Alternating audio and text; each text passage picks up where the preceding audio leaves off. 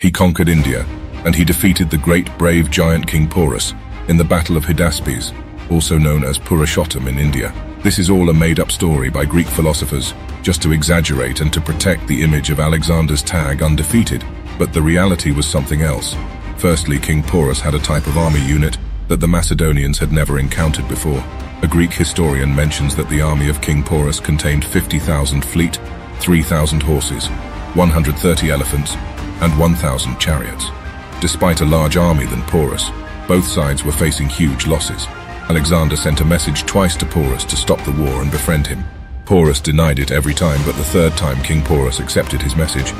Alexander asked Porus how he should treat him, and he replied, "As a king." King Porus remained the king of his kingdom. Alexander had no other way than to retreat. This was a clear defeat for him.